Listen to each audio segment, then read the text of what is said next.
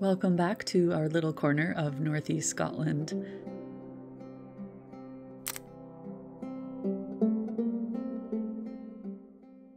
There are signs of spring everywhere, and you might even be able to hear the birdsong in the background of me recording this.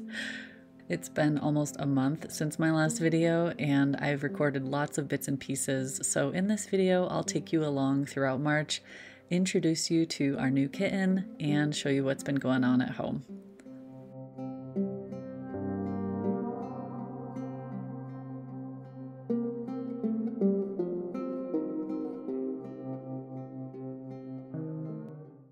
Oh my gosh, okay, I'm nervous and excited. We are on our way to pick up our fur baby, our new kitten, Akira. So you'll meet him in this video. We've kitten-proofed the house as much as we can, which is basically impossible, but I just really hope the car ride home goes well and Floki gets used to him. It'll take a while, but it is what it is.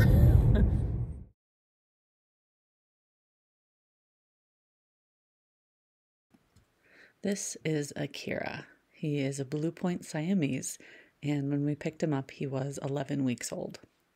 Before we went to pick him up, we had prepared our bedroom as his safe space, since it's the only room we can properly close off and make comfortable for a kitten. And he immediately seemed at ease and was super curious and playful and seemed to have not a care in the world, as most kittens do. Our older cat, Floki, could immediately smell something in his house, something new and strange. But we waited until Akira fell asleep to let Floki near him, as we knew it would be the least threatening introduction.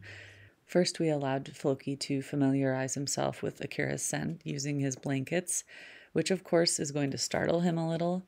This is the first moment Floki sees Akira. And we are so glad that we did this when he was asleep, because Floki, you can just tell by his body language, he is a little bit freaked out. So watch his back fur and his tail, how much it puffs up. And you can see he kind of slinks a little bit lower, but he's also so curious. And he doesn't do anything except sniff and just try to figure out who the heck is in his bed.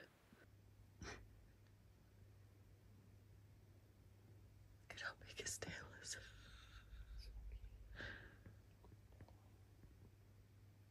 While Akira is sleeping, we let Floki watch us pet him and use reassuring voices. Just keep the vibe happy and calm. And we also let Floki have free reign of the room, so he can sniff whatever he wants. He can eat Akira's food if he wants. Just let him know he's still the boss. For the first several nights, we will keep the door closed so that Akira has a safe space and he can sleep and play whenever he wants, and we don't have to worry about them interacting without us being awake.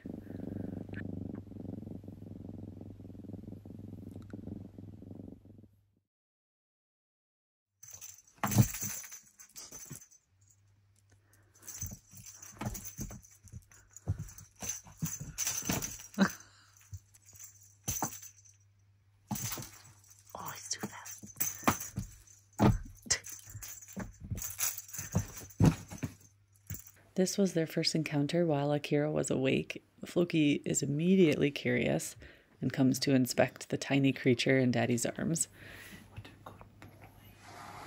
He gives a warning hiss but doesn't attack.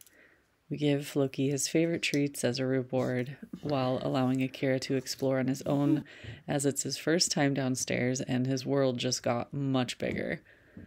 He's very curious about Floki, but mostly I think he's just trying to familiarize himself with his new territory.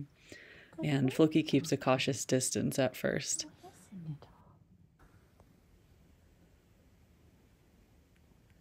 you want to play? Maybe set him down. It's okay.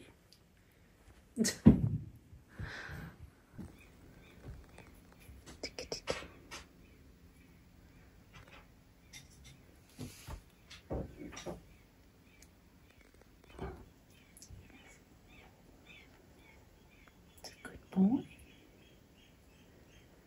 Does he want to play? Good boy. Hey.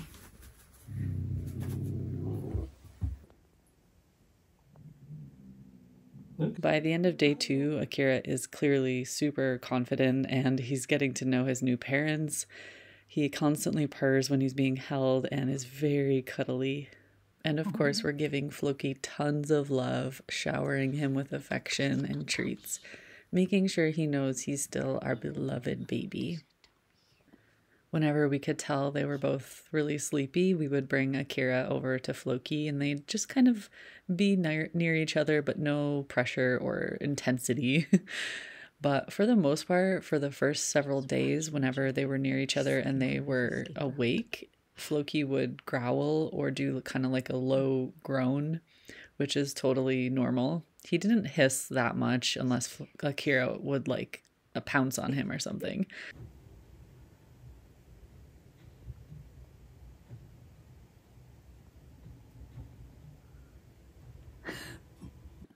Akira absolutely loves to run and jump and climb everything.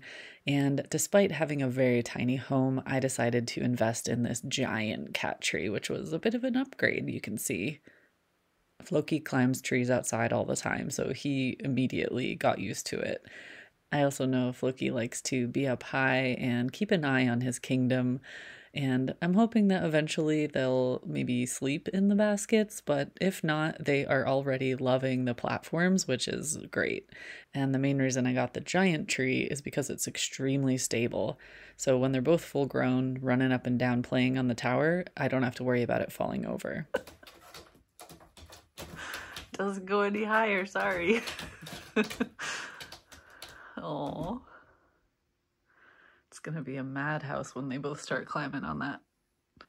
This was 4 days after they met, and already they were showing signs of playing and just being really comfortable together.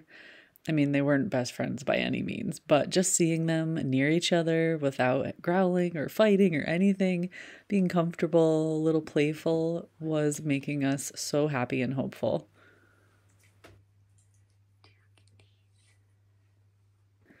We set up the sofa bed to have a big platform where they could just sleep and hang out throughout the night.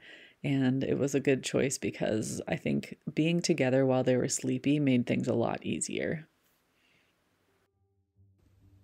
So this is basically my life between very hyper zoomies. He insists on sleeping on me.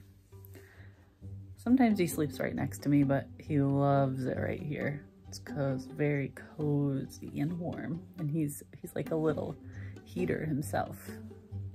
So we're both very cozy.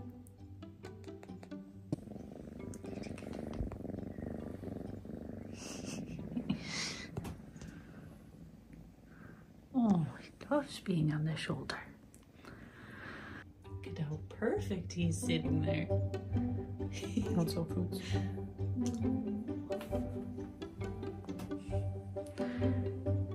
Yeah, climb down. Oh, jump.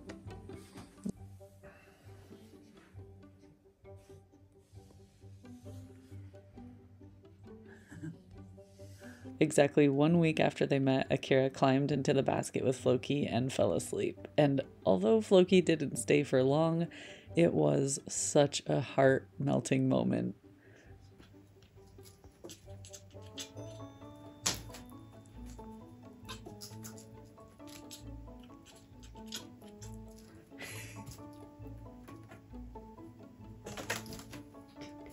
Each day, his confidence grows, and thankfully we both work from home so we can take shifts watching him. He's the typical kitten, curious, playful, extremely energetic, having huge bursts of playful energy between long naps. But of course, his natural curiosity means he pushes his boundaries. He climbs everything, chews everything, and tests everything as a scratching post. So he requires almost constant supervision so we can set boundaries. And of course, we reinforce our bonds through lots of playtime. And now that his confidence is growing, he's also testing his boundaries with Floki. So after about a week and a half, they started wrestling a lot more. So Akira will usually stalk and pounce on Floki. and it will lead to lots of playing and rolling around. And we just watch for signs of aggression. If things get a little bit heated, maybe Floki gets annoyed that his little brother won't leave him alone, we just separate them. We don't want things to get out of hand, but Akira is just still so tiny, and even if Floki didn't mean to, he could potentially hurt him, so we keep a close eye. But mostly they just have fun playing and rolling around and wrestling like normal cats. Occasionally, after about an hour of them playing, I notice Floki gets kind of annoyed and wants to be done. So he'll kind of show signs of dominance and not quite aggression, but I don't want it to lead in that way. So I definitely separate them if they've been playing for too long. It's so funny. I have moments where I'm like, they're never gonna be friends. Floki will never accept him. And then an hour later, they'll be cuddling or playing or bathing or whatever. It's just, it goes back and forth so quickly. But mostly we are just incredibly happy that Floki is sort of accepting his brother. A lot of people have been asking whether we're going to let Akira outside, and yes, we definitely will eventually. We just want to make sure he gets big and strong and happy and confident and feels totally at home before we get close to that point. And it'll be at least 6 months before he goes out, because at that point he gets his chip. We'll let him out slowly like we did with Floki, little by little, into the courtyard and then into the garden, and kind of take it easy.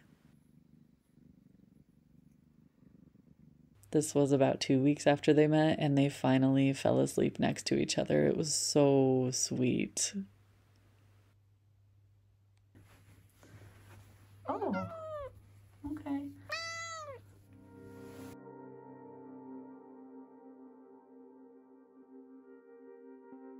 In other news, I've been quite busy with work lately. I've been making tons of tutorials and classes and planning for future workshops, keeping up with my Patreon, selling work online, and just, yeah, everything that comes with running an art business.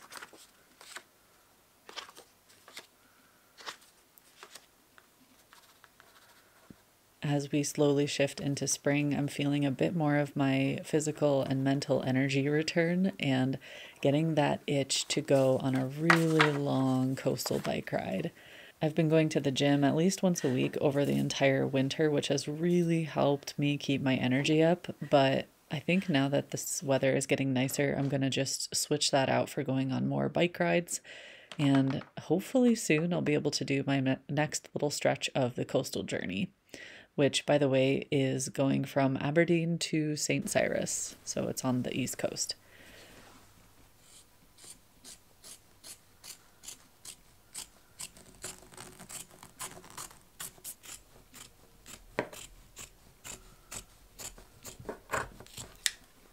As you've seen in some of my previous videos, I've been enjoying some fiber art and crafting, and lately especially I've been really into embroidery. And of course I had to put my own spin on it, making landscape embroideries, but it's just been so relaxing and rewarding. This is now completed. This is going to my friend in Sweden. They said they wanted something about this size on their wall, but they're probably expecting a painting. But I used it as motivation to complete my first little landscape. Technically, it's not my first, but it is my first in the last few years, and with the strategy I used in this one, which is a little different. And this is my next, here, let's go out to the good light again. You can kind of see this one. I'm using a single thread. I'm like splitting the threads and making them singles. So this is just kind of the very beginning. I'm also adding a bit of wool. There'll be mist covering some of the mountains, and it's gonna be fun.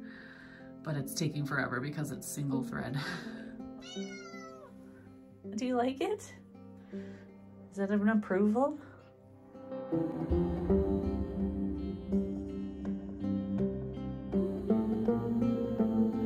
Welcome into a very spring-like day. It's about 15°C and everything is starting to bloom.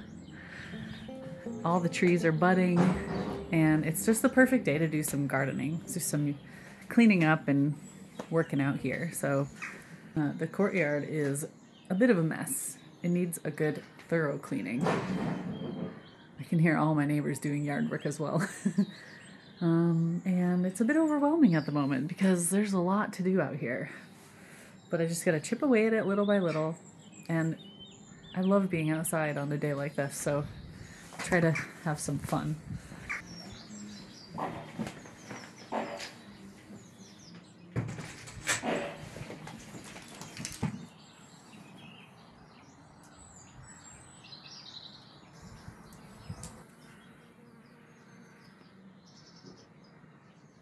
We moved into this place in January 2020, I believe.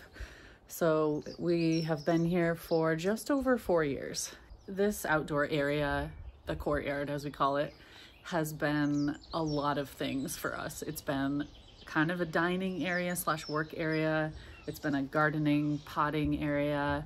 We actually need to access this door behind me to get to our laundry and our freezer. But I've always seen so much potential out here, and because of lack of time, money, motivation, whatever, I've just kind of stuck with the basics, like a table, some chairs, a spot to pot my plants and to come and go from this area. I want to be out here much more often this summer, so I want to transform it and to make it feel a little bit more inviting and make it more comfortable. I want to get rid of all the debris that's everywhere because it's just gotten to be too much. I need to power clean these stones. I want to make a new table for the potting area and maybe get some new seating and some chairs and table. Like, we'll see how it goes, but there's a lot of little things that have to be done. So I thought I would take you along the journey to rejuvenating this outdoor space. This Japanese quince bush blooms so beautifully from March until about May. And this bush over here in the corner, which I need to trim, is going to be full of yellow flowers. And then this area behind me, this is going to be a flower. It's a gooseberry bush and lots of strawberries and lots of wildflowers.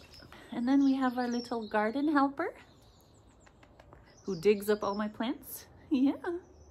Yes, you do. Are you gonna help mommy? Actually, the last couple of years we've had frogs in the pond, which is kind of cute. There's a lot to do, so I'm gonna make a list and then just get to it. My goal is to complete this within 2 weeks. If I can get all of the big stuff done this week, then I kind of have a clean slate to work with during April, because we only have 1 week left until April, and April is going to be so busy. So I would like to be mostly done and then have the fun stuff to do in April. Since we are renting here, we can't really do anything super permanent, but I think I can get a lot done and make it look really nice and be very cozy and welcoming even with those constraints. So I'm not doing anything majorly structural. It's like not a big deal. It's mostly cosmetic. And I do most of my gardening in containers anyway. So yeah, let's just jump in and see what we get done today.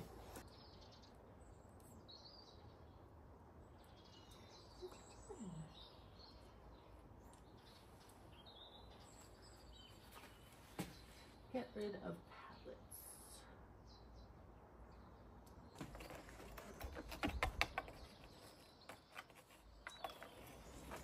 Don't bite that. God. All the clips of me filming out here in the courtyard were over the course of several days, and for the most part, it was absolutely freezing. We had one beautiful day and then, you know, back to nearly winter temperatures. So it looks a little deceiving. I was pretty cold. I guess this happened over the winter, but oh, that's crumbling so much. Okay,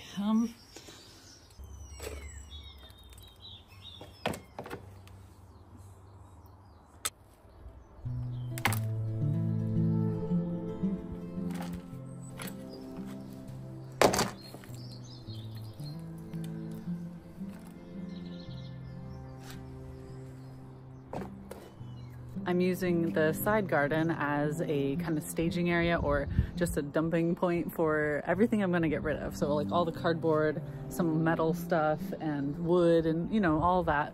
And then I can do this side garden another time.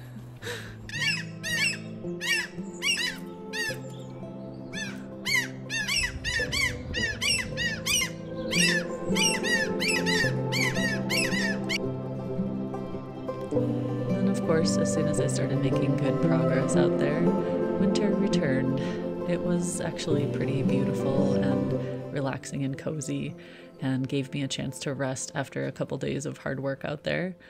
And then luckily I found someone to take the old rotting pallets away, which cleared up a lot of space in the courtyard, so that as soon as it stopped snowing, I was able to continue out there.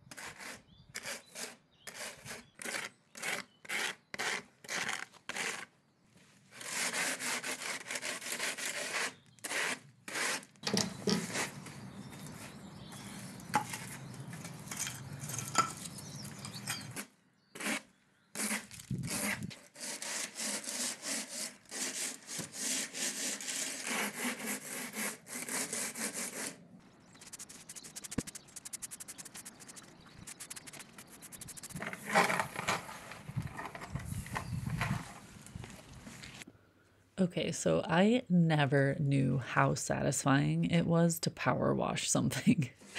I actually bought this power washer last summer to wash the bikes and the car and whatever, and it just sat in the garage unused. So when I finally had this chance to use it properly, oh my goodness. I mean, look at the difference between before and after on these stones. It's like night and day. I actually found out there's a video game where you can power wash things, which now makes total sense because of how satisfying this was.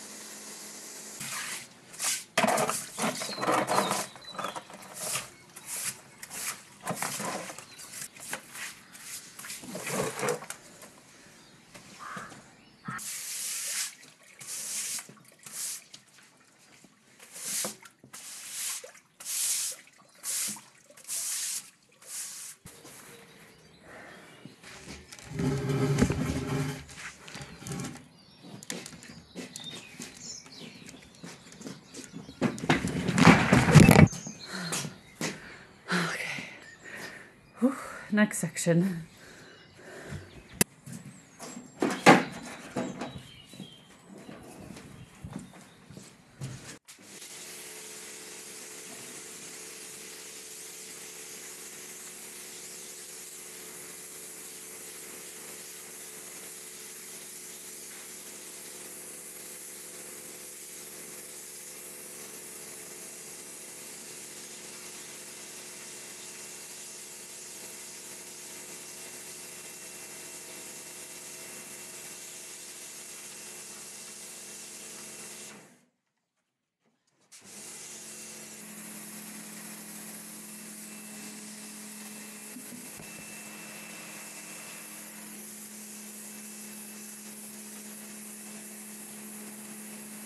Okay, I'm done for the day.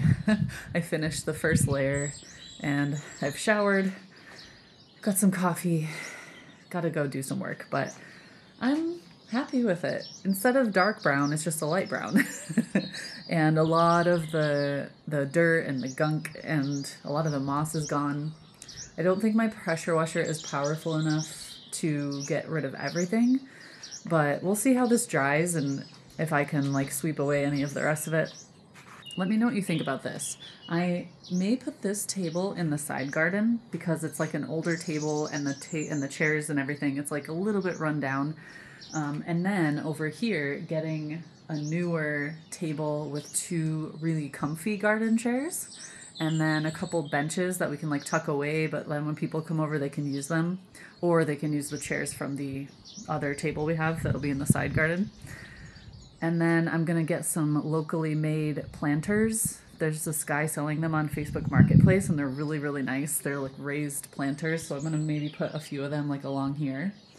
And this is the area that gets the most sun in the whole courtyard. So I gotta take advantage of that with all of my vegetables and everything that I'm planting. Somewhere in this courtyard I'm gonna do a little barbecue area, so I'll have a section with his smoker, which is over there right now, and maybe like a raised table where I can put a portable grill, because I really miss grilling. I want to grill everything this summer. And then a table with a newer umbrella or a freestanding umbrella, because I've seen those as well. I don't know. There's so many options. I need to start looking at what I can find used and local, because that's what I prefer. Or if it's like a table, building it myself. But I don't have a lot of power tools or any. I have a drill and a hammer and a handsaw. So we'll see.